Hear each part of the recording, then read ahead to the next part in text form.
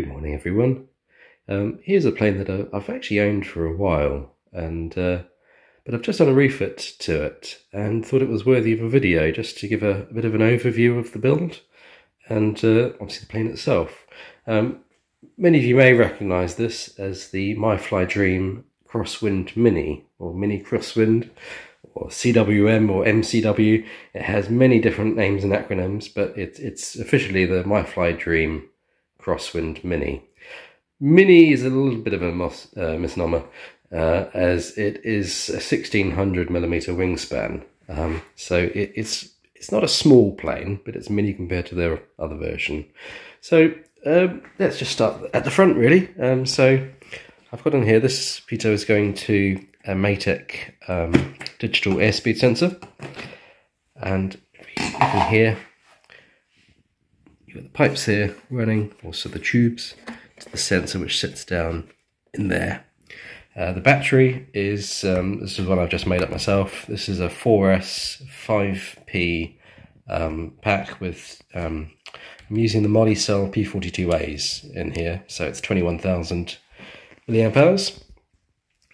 And if we go to the motors, these are actually quad motors, and if I just fling the camera around here, see they're the MT28-1410 770 kV motors. Sorry, I can't quite see that there. Running APC 10x7 props. I've got the GPS under here where I'm using a Foxeer M10 250 GPS, and I found these to be really good. They get satellite fixed really quickly, and a good lock on the satellites as well. If we just open up here, you can see there's a massive space in there. There's space aplenty. So I'm just going to come around the side of this wing, and for the flight controller, I've got the just the venerable Matek F405-Wing, and this is the V2 version. So you've got the USB-C. I think there's a few other changes. They changed the barrow and the gyro and things like that. I've tried to keep all my wiring nice and neat, so it's all tucked away in here, and then obviously underneath here as well. And this is all direct soldered, so I've got no pins. All the wires are direct soldered, so nothing can come loose in flight is the idea. If we just move down to the back now, so this little heatsink here is for the receiver, and I'm using a system called mLRS, which sounds similar to ELRS, but it is quite different. The way mLRS works is it's more focusing on the telemetry link. So it's a 1 watt system. This is the 2.4 gigahertz version, and it's a 1 watt telemetry bidirectional, and obviously has the RC link as part of that as well. So you get tremendous range and also full telemetry for the entirety of the transmission. And it is really quick if you're connecting to MWP tools or Mission Planner. It's almost like being plugged in with USB. It is super fast. So great little receiver there. And on the back of the radio here, I've got the module. So you buy it sort of as a board, and you 3D print your own case. And for the antennas, of course, using the True RC True Mox 2.4, and this is the 2.4 True RC barred pole. Coming to the back here, these antennas. So basically, if I unscrew here, I've got the VTX in here, and I'm using the Walksnail GT VTX, which is their 2 watt most powerful version, and I've got the UFL connector going to these SMA pigtails, so I can just swap the antennas. At the moment, I've just got these cherry stubby antennas on there, because I'm not doing long range flights at the moment. I'm just doing some tuning flights, getting everything set up, so these are easier just to whack in and out. So yeah, they're perfectly good. But so the VTX is in here, and the MIPI cable for the camera goes up to here. So I've got the camera positioned up in the tail. This tape is sort of temporary. I'll make a more elegant solution, but at the moment I'm sort of just getting it set up the way I like it. So yeah, don't judge me too harshly on the slightly ungainly white tape. And so yeah, and the camera here, this is the Walksnail Pro Camera as well. So yeah, brilliant camera for what I need, which is generally flights which go into the evening or early morning flights when the weather's calm for long range. And that's what this is set up for. This is my long range rig.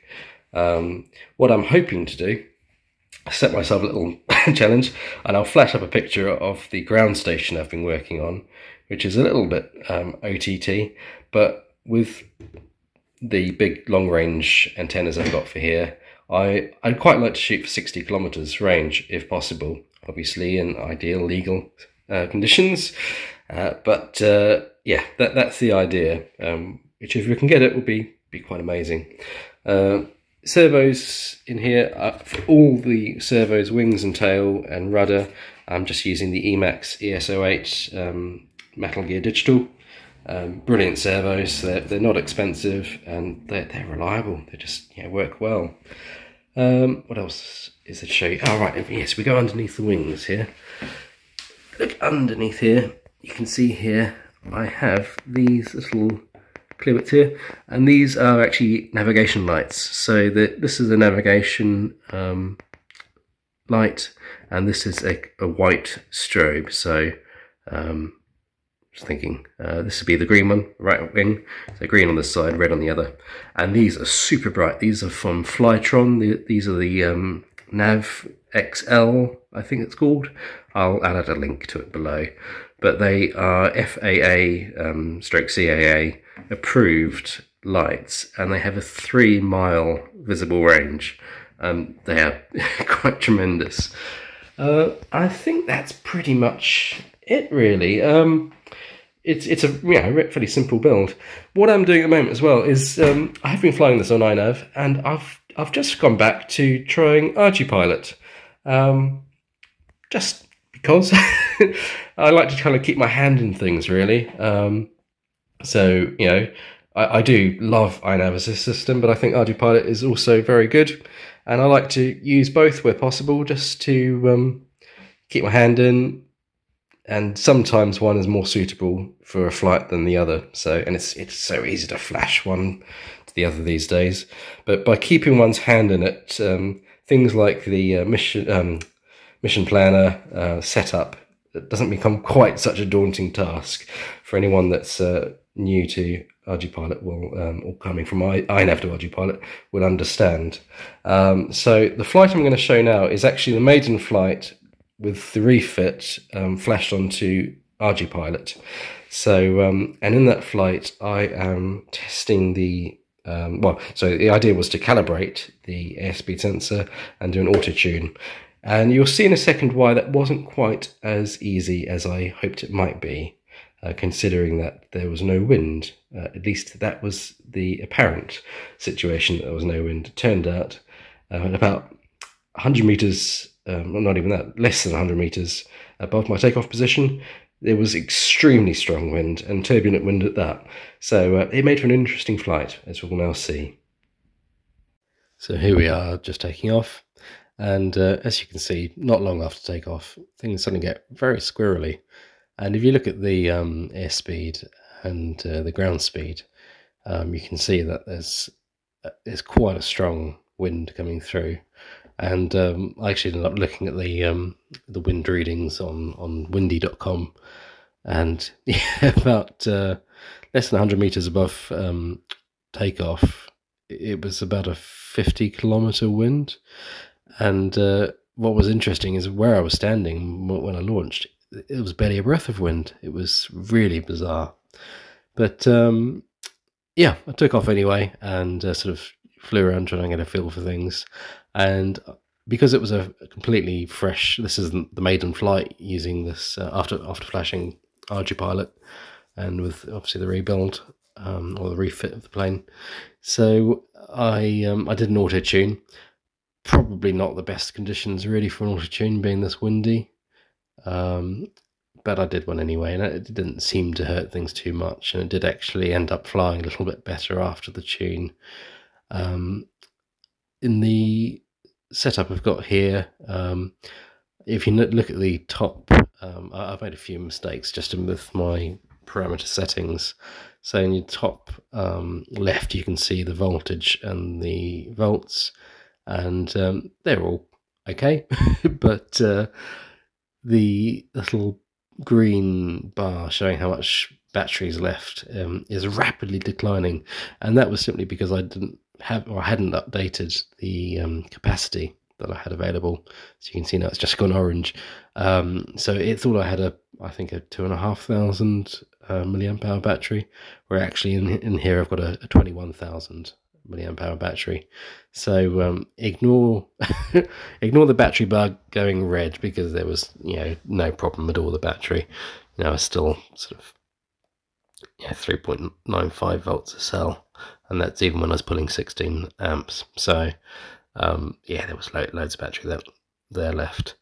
So here I'm just sort of still continuing the auto tune, and it's getting some data. So I left it doing that, and I'm just going to skip forward now to where I was calibrating the airspeed sensor, because this is quite interesting. I basically, to calibrate the airspeed sensor, you set a parameter, and then when you're flying, you hold a constant loop. The idea is to try and do it at various different altitudes as well. So as I was holding a constant loop, you'll see that the plane just keeps getting pushed further and further away.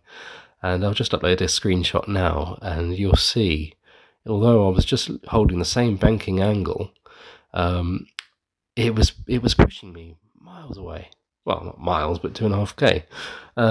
So yeah, quite a strong wind. And then I'll just skip forward now to the flight back, and you can see how slow I'm covering, how slowly I'm covering ground despite the airspeed and the current draw.